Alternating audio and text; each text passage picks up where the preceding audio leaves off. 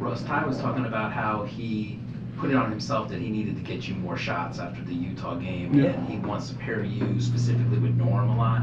How much are you still kind of like, and not just you, but everybody else, still kind of learning, mixing this group together? Yeah, it's a learning process, and I'm grateful, for Ty and being able to communicate with him back and forth is great, and understanding and be able to help, this team win. And the most important part about us is we got one common goal, and that's to win. So regardless of whatever he needs me on the floor, I'm gonna do so, and meshing everybody, and obviously T-Man is out when he comes back. There's another element.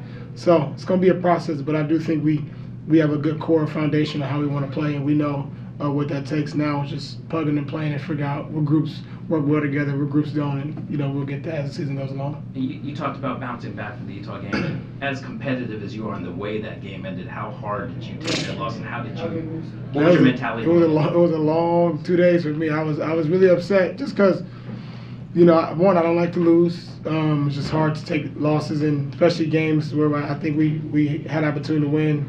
Is number, and then when we don't play the way that I know we're capable of, it's important. And then also just my play in general, I didn't play the way, the best way I needed to for our team, and that was upsetting. So one thing about the NBA, you get a day or so to get over it, and then right back tonight. So tonight was a good bounce back game for all of us, and now we got to get ready for Tuesday.